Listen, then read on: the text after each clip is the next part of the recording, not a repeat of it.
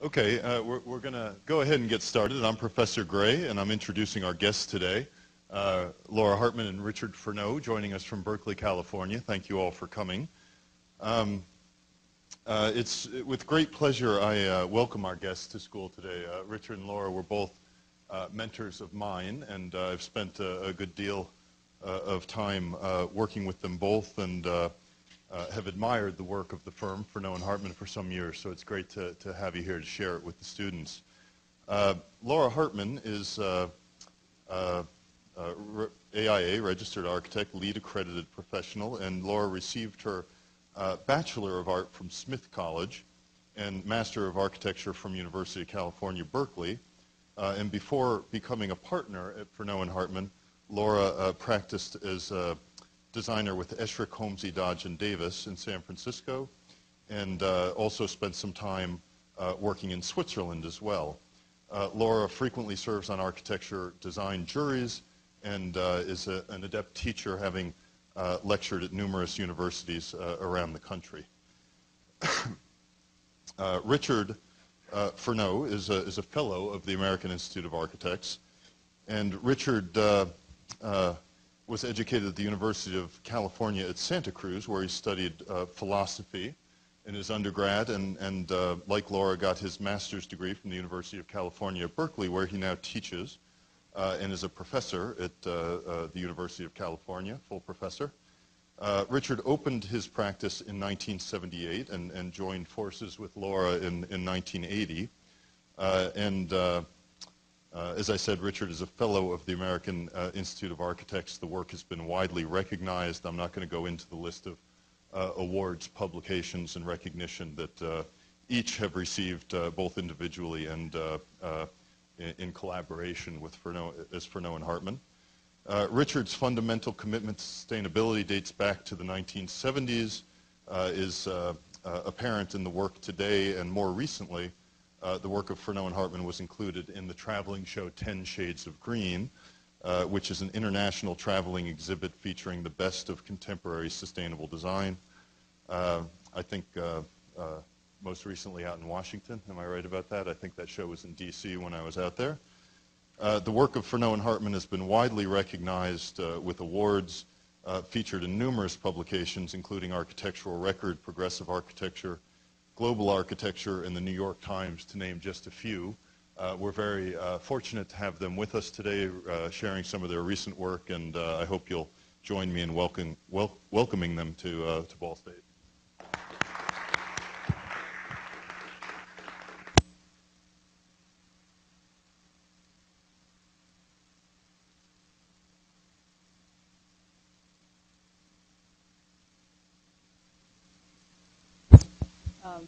Thank you, Tim. It's great to be here. We have a kind of a long-term relationship with Ball State. Not only having known Tim for quite a while and worked with him in our office, but we've had a couple of interns from here, one last year and one a few years ago. So we have a fondness. They've been really excellent interns and fit in with our office really well. And it's nice to finally be here and see the physical environment that people work in. We're going to start today. This is Robert Smithson's sketch and beautiful prediction of asphalt coming down a slope, and then the reality when he actually went to the site and dumped the asphalt. And in a way, as we're starting to, it's great to give a lecture because it gives you kind of a chance to look back at your work, to sift through the fragments, and really think about what the influences have been, and think about ideas that emerge, in some ways emerge as you look backward, and some that you find that have disappeared and gone away. And in many ways, as I look at this slide, it's just to say it's never quite what you thought it would be when you set out. It's a changing kind of dynamic look at what practice is. And today we're going to sort of organize, we're going to pass things back and forth, kind of a tag team approach. And we have three main stories that we want to tell. One is the story of, it's very, just a brief kind of conceptual underpinnings of our work. And then we want to talk about more concrete, actual projects and how we've developed things. And then at the end we have a kind of shaggy dog story. It's one of the things we've realized as we look back, that there's a thread in our work that's about digression, that's about taking not maybe the interstate or the main way through architecture, the main path through a career in architecture. It's more about taking the back roads, looking sideways, looking behind you, looking at things that maybe aren't on the normal routes. And as we tell these stories today, we'll sort of weave in and out these digressions that we've sort of seen and pulled together to organize our work today. Collaboration is a really fundamental part of our practice, and this is a drawing that Tim did when he was working in our office years ago. And we've come to see that architecture, in many ways, it's more like a performing art. I think it's often thought of as a fine art, but the way in which a performing art is dynamic, it's changing, it's not fixed. It's more like dance or theater or music. We've come to look at architecture in that way, and we find that in collaboration, there's the opportunity for multiple voices to be heard, both in the production and the design of the work, but to be heard and seen in the work as it lives over time.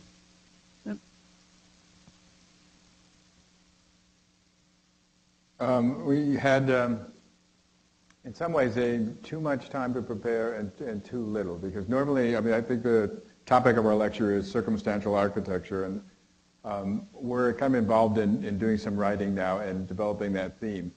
But in the opportunity to talk, we started coming up with this secondary notion about divagations and about sort of leaving the track. And in some sense, that's going to be the model of the lecture, because in one way, the most interesting things are always when you leave the track. The part of our sort of lineage, we're sort of looking back at the fragments. I mean, one of the great things about having practiced and having actually struggled to get something done, which takes forever, as you all know, in architecture, is that you can, stop and you can look back. Because when you're going through work, I mean, you have certain ideas that you bring to it. You can, when you look back, you see that the work itself tells you something. And some of these ideas we're talking about today are the ideas that sort of came to us, some that we were unaware of at the time. One model we had from the beginning, though, is this notion that architecture is circumstantial. And these are sketches here that sort of, in some sense, are the physical manifestation of it. These are by Victor Hugo, better known as a writer. But one of the interesting things, he did a whole series of drawing experiments. And one of they took two types, but they were tasches, which are these ink blots where he'd start, and I think we probably all have done them, where you find a blot or something and you start to elaborate on it and make it into something else. And he would visit certain themes onto them. Maybe he had favorite themes, like a bird was one of them. But he had several themes. But the idea of starting with something, as opposed to starting, not even necessarily something that you might desire, choose, even find pleasurable, but you start there and you make that evolve, you work with it. And for us, that's very much a model of what the architecture practice is. I mean, it's not, like Laura was saying, it's not like the fine arts. There's no clean slate, there's no canvas. You start with a whole set of priorities, conditions, circumstances that weren't of your choosing. It's how you take those and how you work with those, like an improvisational situation in theater or music, which is part of our backgrounds, and then you transform those into something. Hugo's experiments, I mean, if this was one where you find a blot and he would work with it or even have other people generate it, then he also had a set of experiments where he would make his own blot, which is kind of slightly perverse, needless to say. But he would make a blot, he'd spill ink, and then he would try to control it during the process, letting it sort of roll back and forth and creating something, and then his drawings would start on that basis, which also seemed like a fabulous metaphor for what architecture is, because you do start with these circumstances. They may not be what you would have chosen, but you often enter at a time when you can still affect those changes. You can start to move them and shift the blob, and then at that point, things tighten down and you begin to perform your work as an architect or as a designer. But those are models for us on what it is architecture is. And to some extent, we're fascinated with that. The reason we mention it is we're fascinated with that story because in some way, looking back at our stuff, we realize that we want in some way our architecture to embody the story rather than get to the end, realize it's sort of somewhat chaotic, and then try to clean it all up. That hasn't been our impulse. Next. Which explains partially, for us, and I think maybe for you, our interest in collage as we move, forward, because the nature of collage is such that, you have whole parts and parts that exist there and remain what they are, and they sort of resist your efforts to change them. It's only what you bring them against, or lay over them that starts to change what the meaning is. But it's a very powerful medium, and I think a powerful metaphor for what architecture is. And there are many different ways that it's practiced, but someone like Rauschenberg literally had a system that forced him into incorporating pieces he may not have chosen. And he would have a system, he'd walk around the block, he'd find something, and he'd say, okay, you can only resolve this composition by going around the block once more, or the other way around the block. But he had a couple of things, but then it's over, it has to be resolved, which again, to us, it really represents the story of what architecture is, in that way that I think, when we say it's circumstantial, I think we hold it to a higher plane than in other forms of art where there's a greater deal of control. You have to accommodate. Next. In my dealings, I teach theory. Well, right now I'm teaching theory at Berkeley, but I teach just about everything at different times. But my students, we were talking about the difference between collage and montage, and they were saying, Richard, collage is passé. It's all about montage. It's all about sort of continuity, and it may well be. But this is, in that debate, I was talking about how can you diminish the power of stuff. In some ways, stuff has power, and it's sort of the bringing together of it that, these three objects become something, or three things become something much greater, in that conjunction that you could ever sort of create without sort of dealing with real artifacts in the world. Next. And thinking about the back roads and vernacular architecture, one of the reasons we're drawn to it is we come to see it as an architecture of expedience, that it's the problem solving, it's the use of kind of the minimal use of materials in scarce conditions. It's not so much the style or the look of it. It's really what goes into the making of it. And in many ways, it's a common language that throughout the world, vernacular architecture, whether it's solving for sunshade in Mississippi or in how to get coal onto a train or onto a boat in Pennsylvania. So the next group of slides have to do with sort of our education as architects. And this was, which we call ourselves feral, or sort of self-taught architects. That was these two were our original office. And we graduated at a time where, architecture, the politics of the schools obviously changes over time. And we graduated at a time where the fine art or even the design aspect of architecture wasn't talked about. It was much more about process, much about social conditions. So that at some level, when you came out to begin practice, you taught yourself those things. But that's going to be true for you, even though it'll be a different set of conditions. But in any event, when we got out, we were largely self-taught about what the stuff of architecture was. And this being our office, it happened to be in a section of the Bay Area, Berkeley, where we're from, that had a lineage, an architectural lineage that is fairly well known, and in some sense, although, next slide, although we never thought a great deal about it. This is a house by Bernard Maybeck that was, basically our conference area was in there, and it had a whole tradition of outdoor rooms. It was this first blush of Europeans coming to, this promised land, which they thought of as the Athens of the West or America, and they would design in some way that kind of responded to those conditions. Next.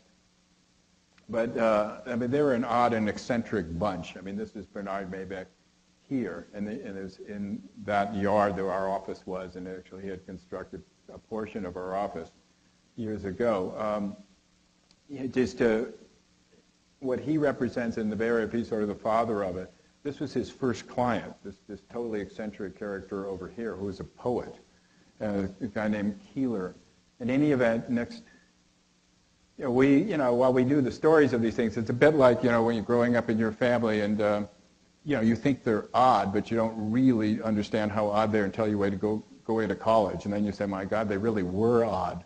To some extent, the sort of notable Bay Area sort of tradition that we kind of grew up in, we didn't realize how odd it was, and what a, in a way, digression from the overall tradition was until we sort of got in some removed from it.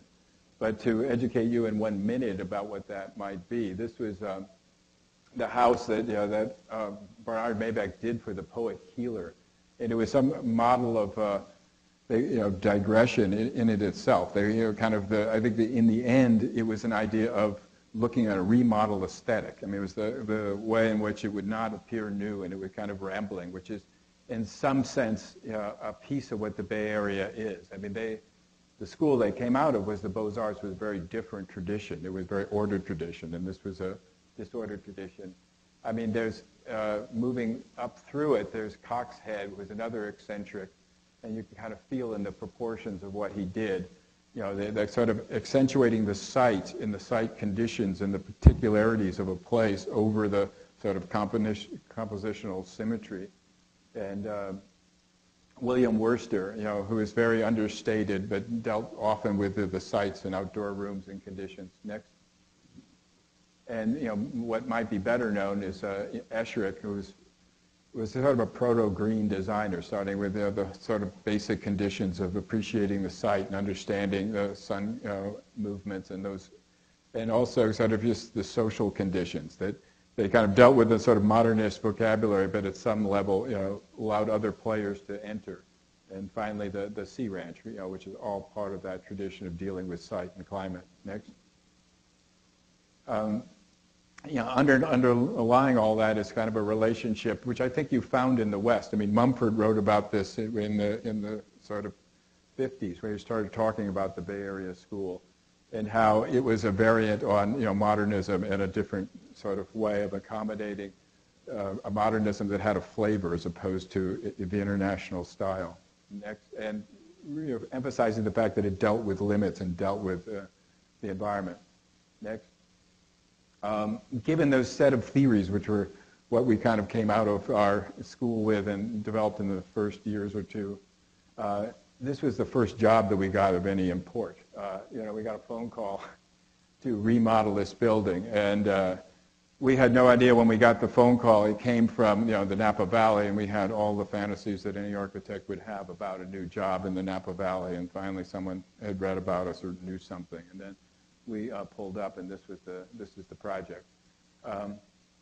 Next, and it was for two painters that lived there, and the process that we developed with them was extremely collaborative because we knew from the start that this project was going to need to be collaborative to function and to work. And one of the issues that we dealt with was if this was the piece that we kept of that whole mess that you saw, it was to keep that as sort of a datum and then begin to develop an architecture that branched out of that. So at the end of the process, you had both what was there and something completely new. Next. And you can see, this is very early on, you can see how the project developed as we pulled this bits and pieces of the architecture out and created between the different pieces a sort of internal space. Next. One of our goals was for those of you who have been out to the Napa Valley, it's a really wonderful area. It's the wine area of California.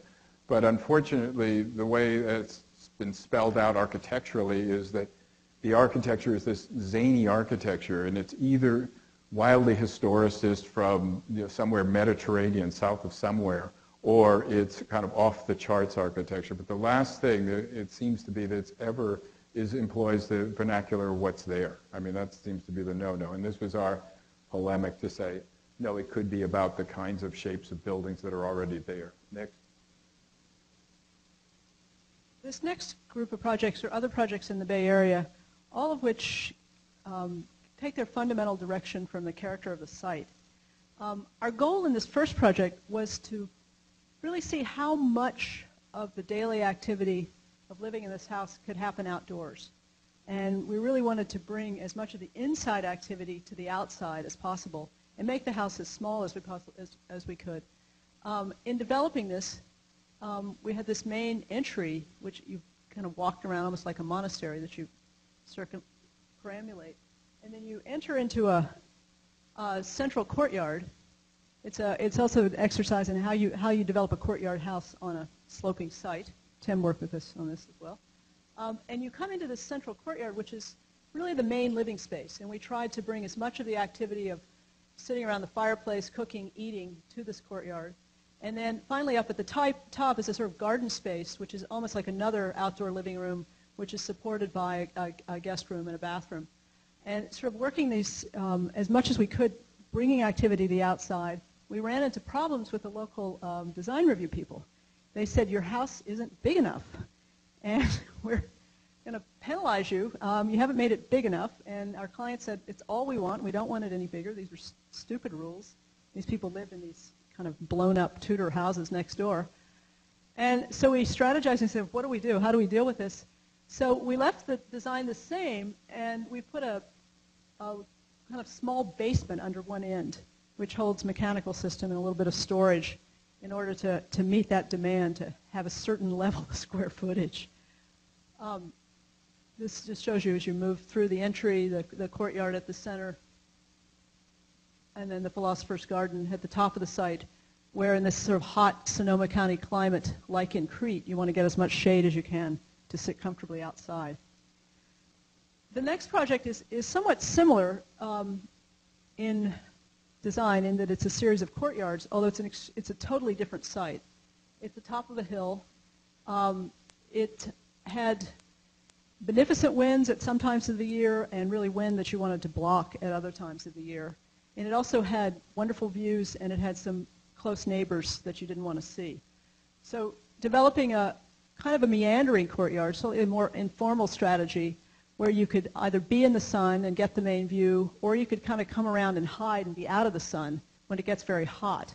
And then breaking apart parts of the building, these sort of dog trot strategy, so you can open up parts of the building to get shade and view, and then isolating and keeping you from being able to see, and sort of like blinders to keep you from seeing in certain directions was part of the strategy to make it comfortable to be there.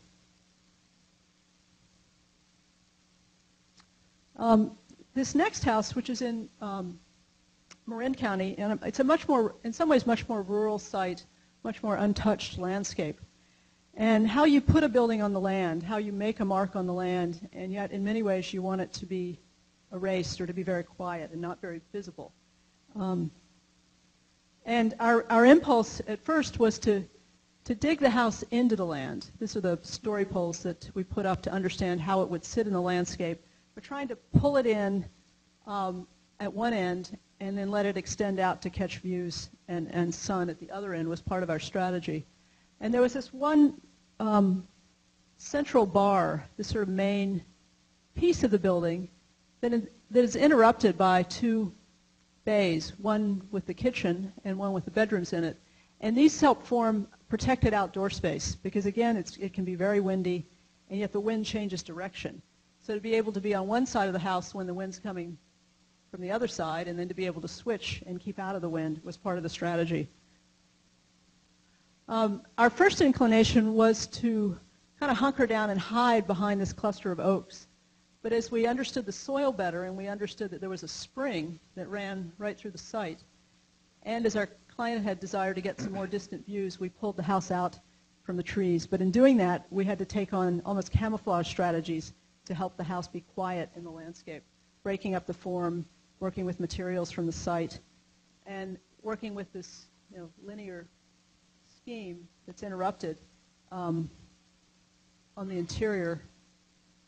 And each of these wings that pulls into it has an address on the large central space, and the inside is much more colorful and lively, the outside much more quiet, such that from a distance you really can hardly see it as you drive by. There you can see it hunkered into the ground at one end and then coming out at the other. The next project, which in some ways is working with limits, working with the really specifics of the site situation. We had looked a lot at sort of the highbrow example like Schindler's King's Road house, this wonderful flow between inside and outside with the outdoor fireplace. And then it more kind of familiar to everybody, the garage, and how the garage is used and how it becomes a kind of living space. It becomes appropriated for daily life, and the car is moved out and the lounge chairs are moved in. But it also, I think, gets at the point of when we often use the word that we're interested in studying and understanding and learning from vernacular strategies, often that's misunderstood as you're interested in the imagery, you know, the look of a thing, that it's old-timey or it's quaint or it's cute or it's Western or it's Eastern or whatever it is, or Southern. But it's much more vital than that. I mean, the interesting thing is, I mean, things like the tips like these garage, we were brought to this to help work with these people. You just see, you know, these outdoor rooms, you see this desire for a different kind of architectural response. You know, you'll see this door and other designs. But that are cues for us to understand what it is that people, you know, sort of want, how they actually live, as opposed to, you know, what it is we as architects might want to sort of think about how they live. So this project began with the sort of archetypical courtyard. You know, you have an L-shaped plan, you have a really nice outdoor space, and then you have a single piece pulled out to help shape the courtyard. And in this case, we were working with straw bale. We were really interested in exploring that material for its depth, its insulation qualities, but also in using it as a kind of foil. Letting straw bale do what it does best, and then letting wood frame, which is on the other side of the building, do what it does best in terms of opening to views and letting sun in. And so we began with this archetypical plan, and given the program, we thought there would be 3 of these courtyards moving down the slope in this very nice kind of oak woodland. And then as we developed the plan, modifications needed to be made. First of all, there was a really large oak that we wanted to bend and sort of break the courtyard around. And then as you move further down the site, there were programmatic demands. The bedrooms be separated and pulled apart. So we're taking this basic courtyard plan and modifying it and adapting it to the slope. In some ways, it's a story that sort of started, got modified, went on a digression, and then just kind of kept disintegrating a little bit as we moved down the site. I mean, this is an example of the kind of digression that we do that never gets back to the original topic. You know, by the time it was at the bottom of the hill, it was a different house than it started, whereas one before it was kind of returned. This is the courtyard that wraps around the oak. Here you can see the bale that we're working with. In this case, it is infill. It's not load-bearing. But the flexibility of it and the ability to carve these wonderful openings and make niches in it and open it up. And then playing that off against the more open, sunny side of the house was something that we were looking at. And this we call this the living porch, where this rolling furniture could be moved to the outside. This could be a living room, a guest room, lots of different ways that the space could be used. And then another kind of digression was this room that bends around, the inside of the room that bends around the tree. We called it the elbow room, because it actually works like an elbow formally, but it also programmatically is a place for various projects for kids, for music, for all different kinds of activities that change over time. And our truth window in the medicine cabinet in the bathroom. Which Tim has some issues with, but we won't go into that now. We saw his straw bale project today, which is really pretty amazing. He pulled that off. But in any event, the next new group of slides, we've kind of, and the ideas that we're kind of discussing in our own work in our office, we're starting to write about, was mainly the issues came out in the houses we've done. But they also sort of come out in some of the institutional and commercial projects. We've included just a few of those. They're all models in one way or another of collaboration. This first one was this is an office for our engineer, and this is the model of it. And in a way, it's the sort of felicitous collaboration where our goals are relatively similar, our sort of trainings are parallel, and it was really a great collaboration. We're now doing the building next door, which our office may end up moving to. But it was a real school work problem with a cafe below and a housing unit attached, and parking, and an office for the engineer above. Next. And you kind of see the sort of sensibility was overlap between the engineer and the architect, which was real pleasure. Next. And this is the case of sort of moving down the chain of what collaboration can be. This next project was one where we had 14 different clients, and they came to us to do a co-housing project, and they had a 30-year experience together at that point. And the way they made decisions was collectively, so that we would make presentations to them, and then they would ask questions, and they would go in a room or go away, and then send us information about what it is they liked, didn't like, and we had to respond to it in that way. It was a very unusual kind of collaboration. Although they would never give design suggestions, they would just tell us this, you decide. And so it was an odd collaboration. We thought it would be a nightmare, but in some sense, next slide, I think it was as easier than dealing with your average couple. One of the things that happened, though, is that they said that they said this is the amount of money we have. We want everyone in our collective to be able to move in here. This is retirement. And some of them are rich, some of them are poor, but we had to sort of meet this overall budget. And so we came back to them very quickly with this model you can read in green here of what they could afford. And it's a really inexpensive model, shed roofs, exterior circulation. I mean, it's kind of like a motel at that level. It's very clear.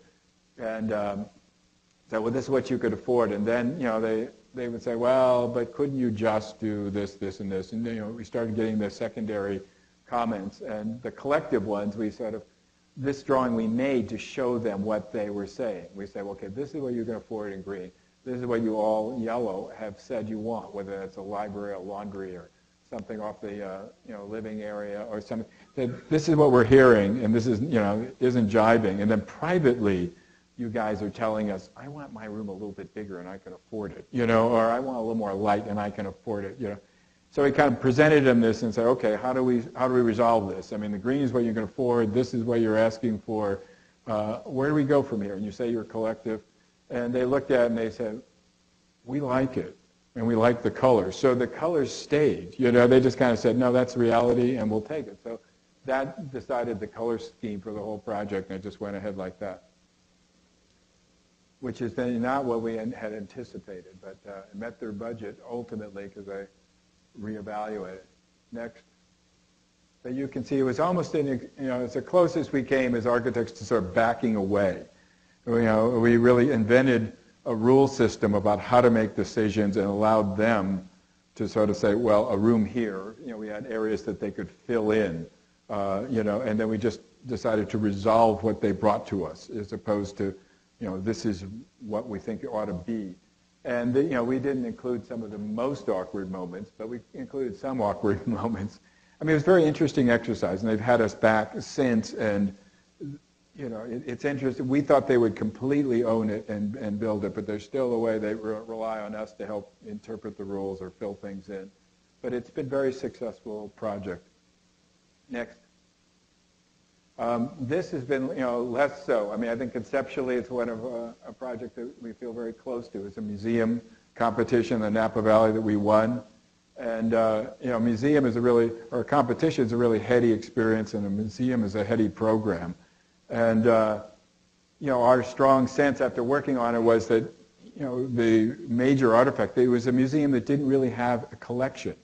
I mean, it was an embarrassing and awkward thing, but they didn't have a collection. I mean, they had a bunch of corks, a bunch of labels, some bottles, some pictures of memorabilia of various wealthy people in the valley. But you really looked at, there wasn't a collection. And so then you go, how do you deal with that circumstance? But then the Napa Valley gets as many people as Disneyland. I mean, literally, I've seen that statistic. I mean, millions of people come to the Napa Valley, and then what is that experience? What do they get out of it? How do they interpret it? So we interpreted the museum as a way of them interpreting the landscape and the crops. And so we tried to bring the landscape into the museum, creating ways in which you could have planted exhibits and run the two together and explicate the landscape, which is the major artifact. And then we had the their permanent collection just as the spine you walk through, because there wasn't much there. But it was a constant wrestling match. Next. And, when we finally got to the project, because the jury loved it, we won, then you meet the client. It was arranged marriage. They hated it. They absolutely hated it, And because they weren't gardeners, they had no interest in landscape, They just didn't like it, in that way. So it was like this career high and a career low. Their boards change, and now there are people out there more sympathetic, but it's moving very slowly in terms of the funding. But it's that what's missing is that essential collaboration you really need. It felt very powerful to design without, but without that overlap between interests, you can have a fabulous idea and just miss. And but this is the first chunk that they've built, and it's sort of going there. But it was not. It was meant to go at least to here. And it went right to there, and we had to sort of use our circumstantial architecture moves to sort of design an intermediate break-off point, and then go on. Next. Really quickly through this, and we're nearing the final story. It was a community college, and this is a case of where you're collaborating with the wrong people. You have all these sort of faceless administrators. Next. And the people we really wanted to be communicating were the students. This is a very poor school. The community college system is really poor in California. And this is a college that originally was done by SOM, had no windows. And what we really were trying to do is pull the program to make spaces for them that are outside the program. You're basically acting as subversive to try to create spaces for students. Next. And again, we sort of pulled pieces of the building out, trying to create a courtyard. We yanked and stretched the roof to try to make shaded spaces. Very warm place. Next. And you can see the sort of fundamental part here, literally stretching the building out to try to get extra program or some useful space, because there are no outside spaces on campus. Next. And you see the result is just around what we call the edge of the building of the penumbra, that you start to get places for people to hang out. There was sort of unprogrammed space. Next. Somewhat similarly, we use some of those strategies. This is a school in East Palo Alto, which is near Berkeley, but it's a very sort of inner city neighborhood. And this was a theater they were putting in a school there, and they were hoping to grow their arts program around it because they didn't have an arts program. And the problem with theaters is they're generally black boxes.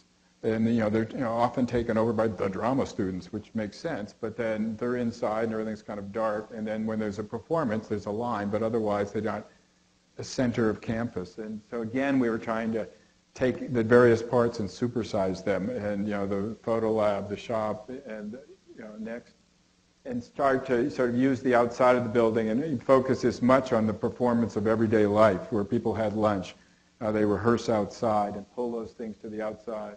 So we sort of fattened the facade and used it, but we also created, outdoor theater spaces and hung the building over, and in a variety of ways, just kind of tried to make the program a little bit, more commodious. Next. So you start to see that happen there, and little zones there. And next. So that the basic program is housed in here. It works fine. That's a dance studio. That's, the basic theater. Next.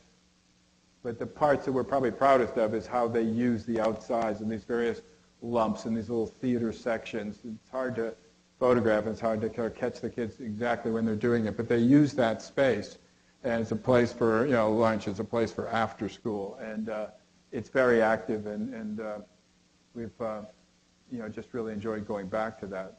But this was like the set shop that moves out. Next. Next group of projects, we want to look at sort of going on the road when we leave the Bay Area and go to work in other parts of the country. And we're running over, so we should hustle. I've been running over. Okay. Okay. I think we're okay. So that, learning from vernacular structures, thinking of it as an architecture of expedience, thinking of it as a common language that can be brought to bear in different places. 3 or 4 projects we want to show you. This was in Colorado, and it was a 10,000 square feet, very cold in winter, very exposed to thunderstorms and lightning and all sorts of snowstorms. 10,000 square feet or elevation? What are you talking? 10,000 elevation, sorry. 10,000 feet high. Yeah, it was a... Because one of the, thank you, one of the things that it's, in some ways it's a small, fairly small house that wants to seem bigger. And every time our client would get cabin fever, we would just add on another building to accommodate their needs. But one of the things that we really wanted to explore in this is being in a place and really being hyper aware of it, being at 10,000 feet, moving between buildings. We'd looked at a lot of mining camps. We'd had the experience of moving through space at night, being very cold and exhilarated. And we thought about that a lot on this site. And the outdoor rooms and the sort of strategies we used in the Bay Area, you might say, well, you can't use those in Colorado at 10,000 feet. And we said, yes, we think this will work. We think it'll make you more aware of where you are. That if you have a nice dinner and then you walk across into the living room by the hot fire, that 5 seconds you're outside will invigorate you.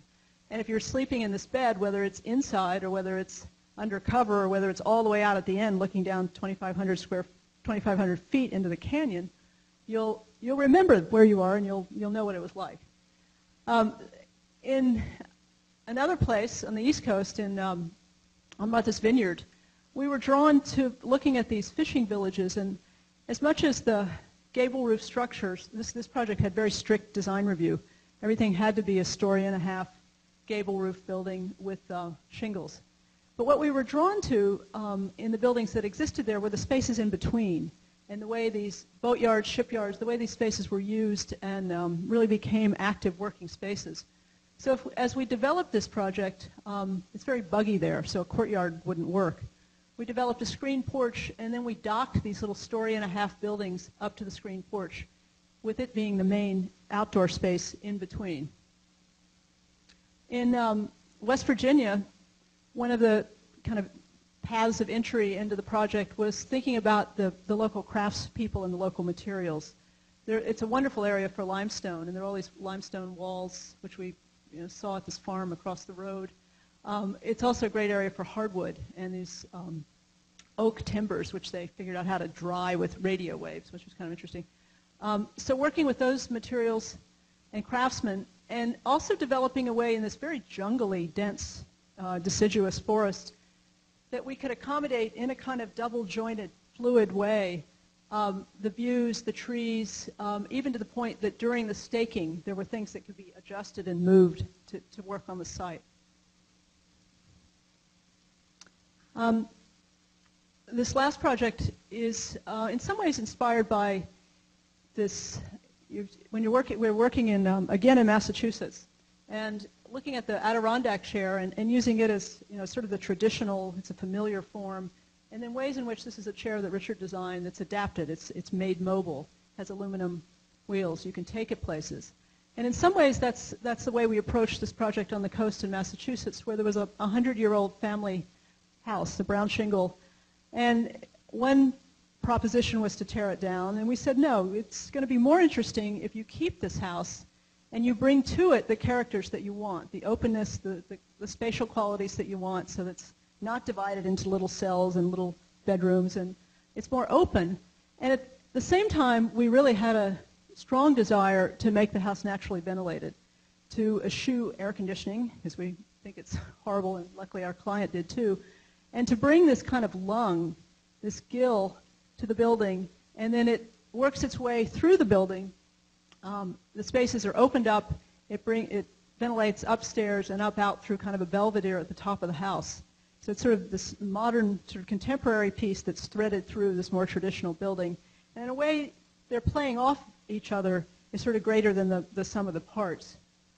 And we had the good fortune to do a house, just a very simple house next door, in a more contemporary vernacular, and think about how to tie that into the earlier project.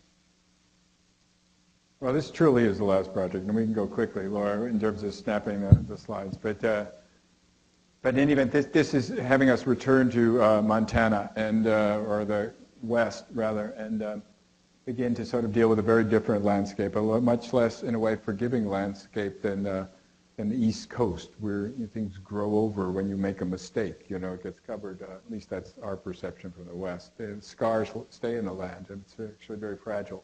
Next. Our commission was one of those wonderful things that may happen once in your career if you're lucky, where you got a 20,000 acre ranch and they say find the best place on it, and they give you a couple of horses and you go out there and try to find it. And it was pretty interesting notion. This was the town that's close by, Clyde Park, and this is us. And then this is sort of the beginning of this landscape. Next.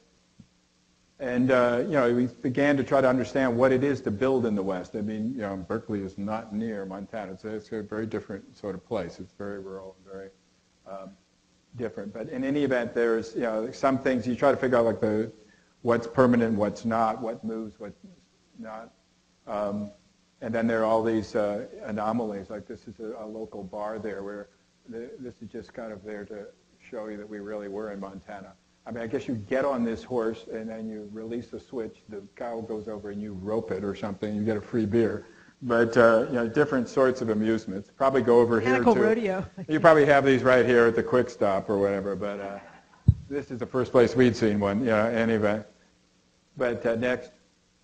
It's actually very close to the bone there. And talk about digressions. I mean, this is the original building, and the digressions of those pieces, at least in our world.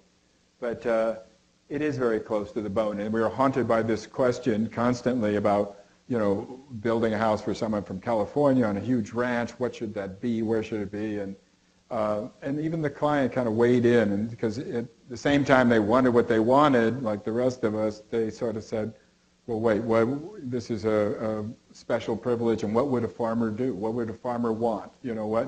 What's the right thing to do? And they had that mix of green values and lefty values, and hey, I earned all this money and I have a big ranch. Where do I go? Next. So our job was to sort of mediate between those things, and we struggled mightily, and wrote all over. And you can see it wasn't easy to figure out where to go.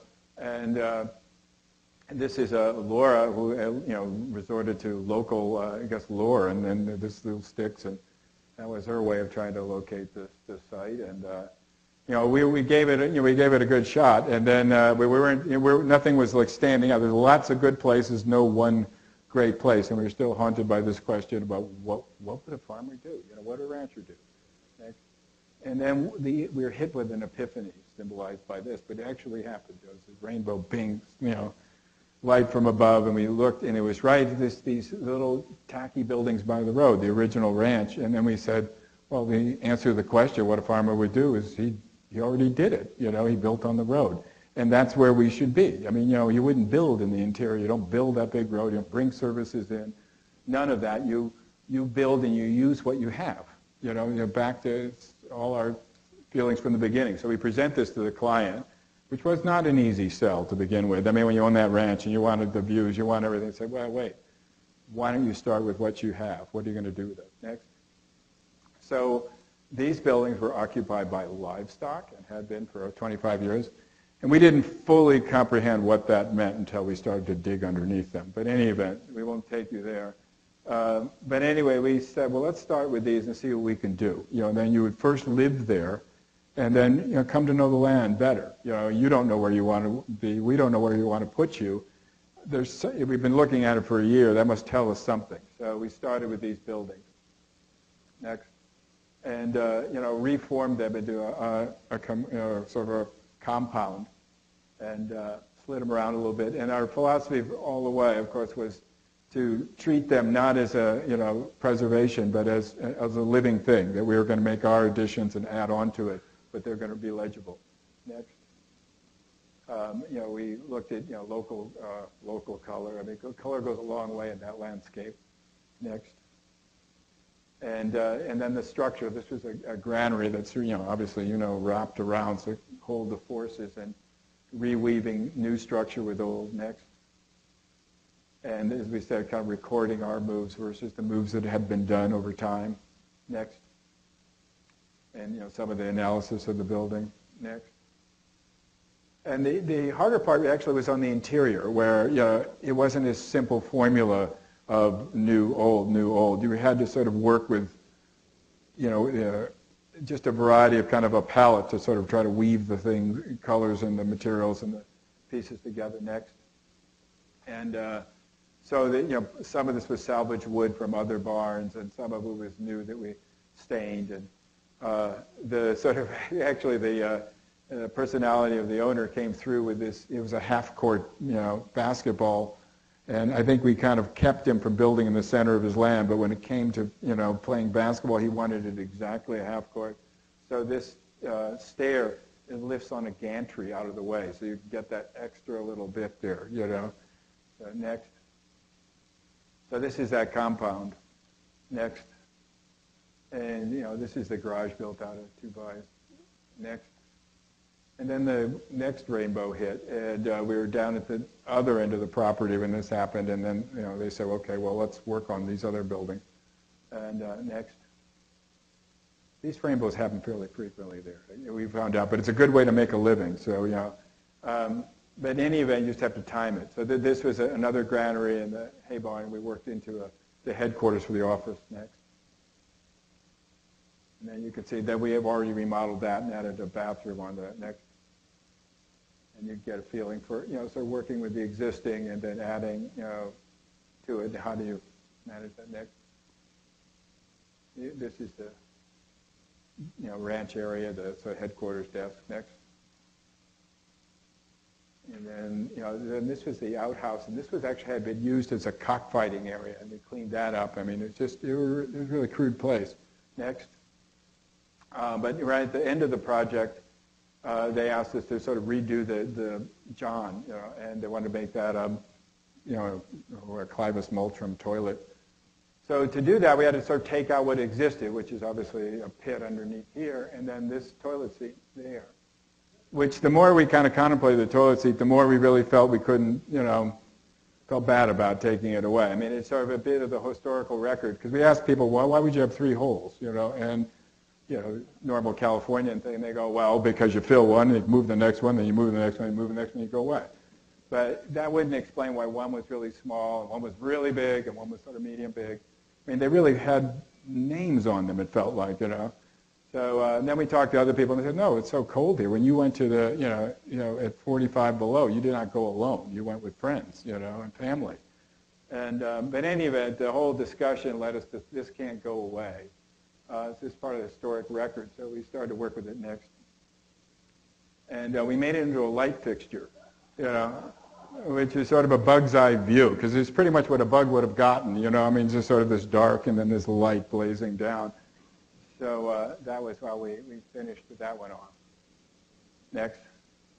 And then along the process, we were hit by the rainbow, and we actually ended up buying this little building in town, and that's our field office for doing some other work in Montana now. Next. Or that's it, actually. Thank you.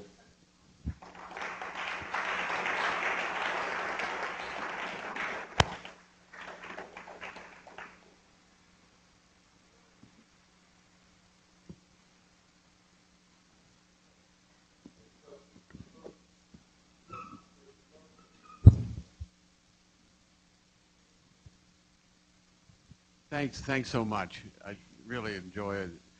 Jim actually introduced me to your work when I started teaching with him at Boulder a number of years ago. I've enjoyed watching your work and your career progress. Okay. My question really has to do with mostly we seem to want to distinguish our work from everybody else's, to set ourselves apart. But it always appeared to me that your work was part of a family of architects whose values and forms and treatment of space and color shared certain principles.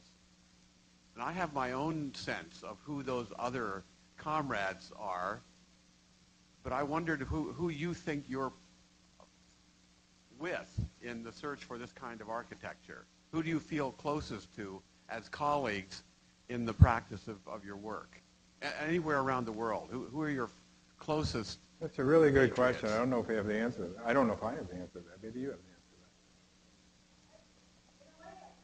that.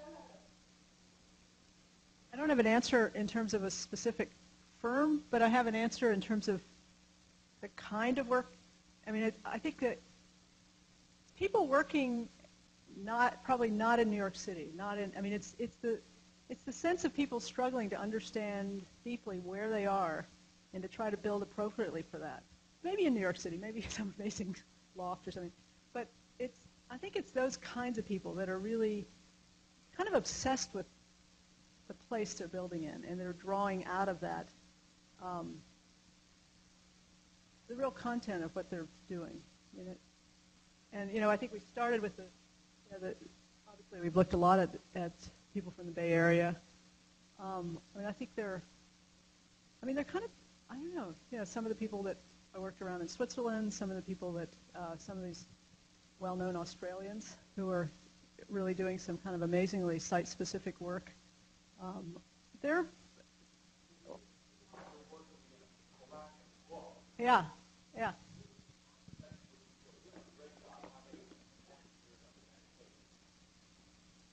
Wait, if we answer this question, will you answer it? Yeah, we want to hear your list. Give me a little answer, then we get them to answer. Well, probably Merkit. Probably, this is embarrassing. I would say. This is totally embarrassing. Yeah, there's some Pat Cow. They're doing wonderful work.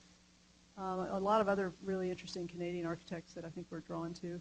Also people that are really concerned with and obsessed with the making of buildings and the joints and the laps and the materials that they're using.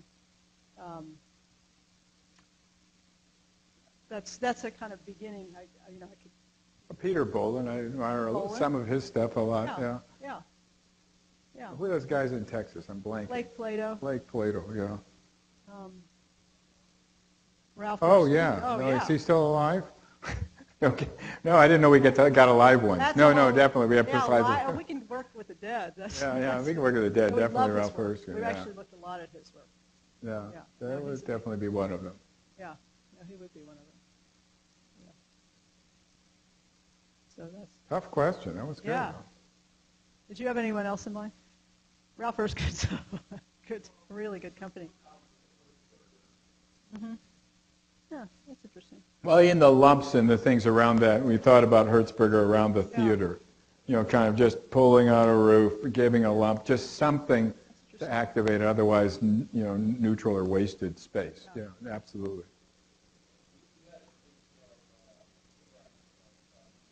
Mm-hmm.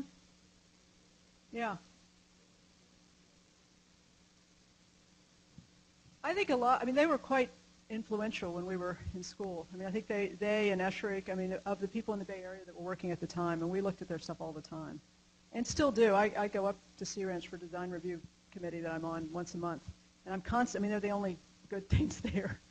Constantly looking at those buildings. But more Esherick than I think the Sea Ranch, yeah.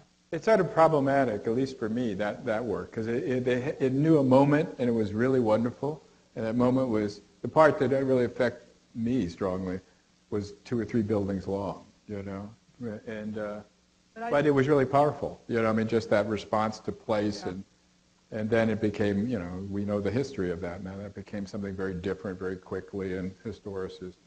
But that condominium is still a really powerful, good building. But that's why the Bay Area tradition almost kind of went and just come to that point, and then just had that bracket, that first wave of it, and then waiting for other waves.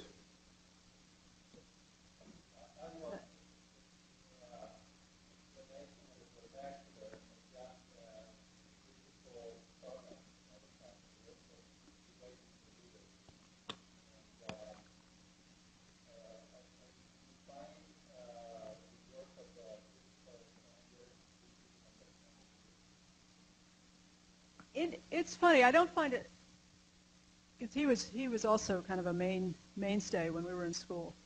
And it's funny because when I first read the pattern language, I was really struck by how much I thought he had seen of the Berkeley Hills and sort of walking around the same neighborhood that we were working in, and how much he was drawing on, whether it was Mabeck or Worcester, that he had a lot of, I think, what he ended up observing and writing about came from that physical environment, and then it was elaborated on. So it's almost like the things he was drawing on were the things that we were drawing on, but it kind of comes out differently, I think. Well, I think yes and no. I mean, in certain ways. I mean, my feeling about it was that he, philosophically, it was extremely different. I mean, there are points of overlap. I mean, that's what's wonderful about the pattern language is that it documents lots of good building experiences. You know, it's the philosophy behind it, you know, that got to be problematic in some ways. I think certainly the closer you were to the source of it, let's put it that way.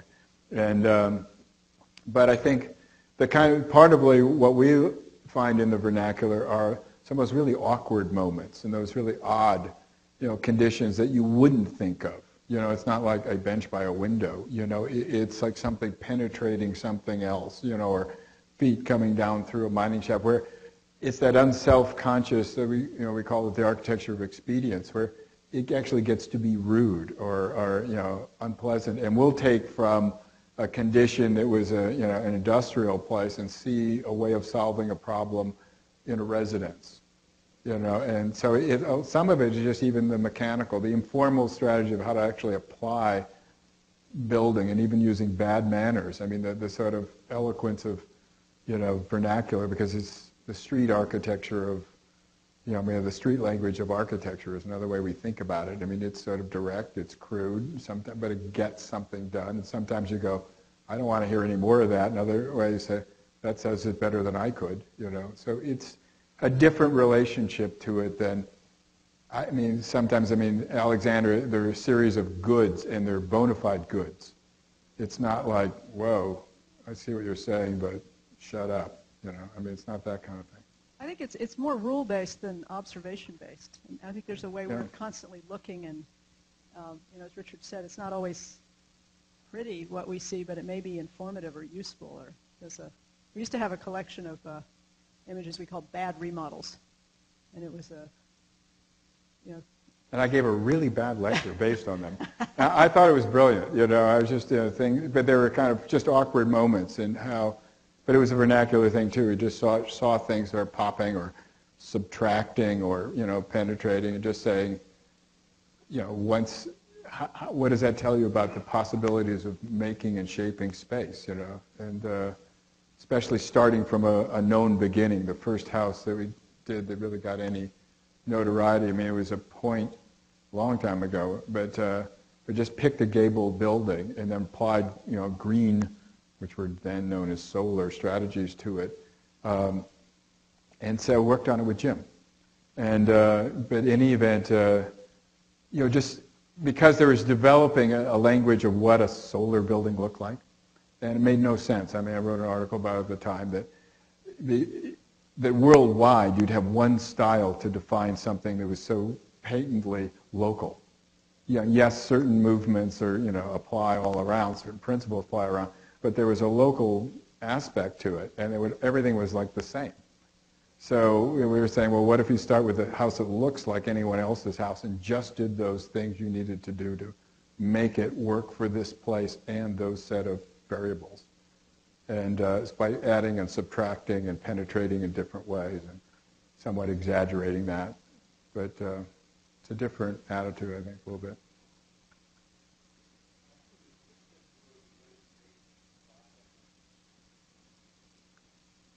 Well, we just did a really large building. You know, usually we do those in conjunction with somebody. We did believe it or not, a 300,000 square foot library with SOM.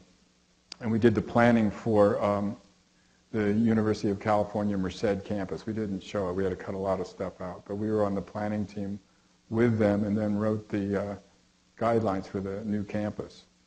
And we did the library. And it was not a easy collaboration in many, many ways. I mean, especially when it got down to really doing the building or doing a building. And I mean, we wanted to bring it one way, because what's interesting is because if you see our ideas sort of blown through kind of a generic modernism, you know, and you see, you know, some of it gets caught, like in the grid, you know, you can see that conceptually the way we attack the building is very much us.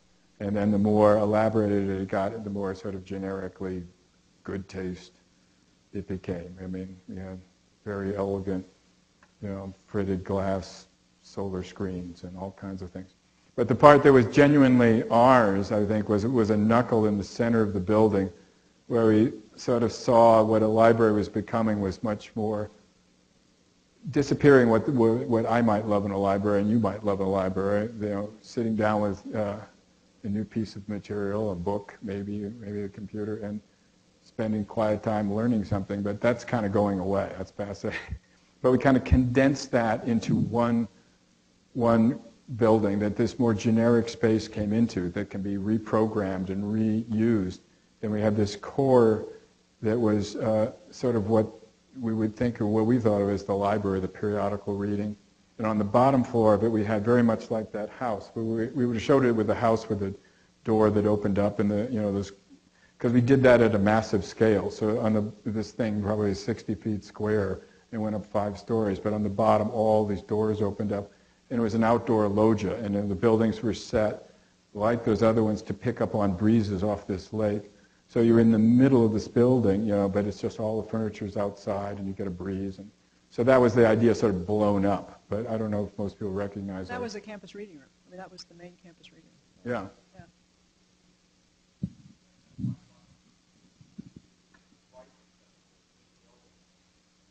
Yeah. No, we admire those commissions, really.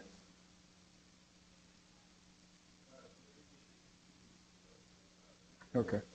All right. Thank you.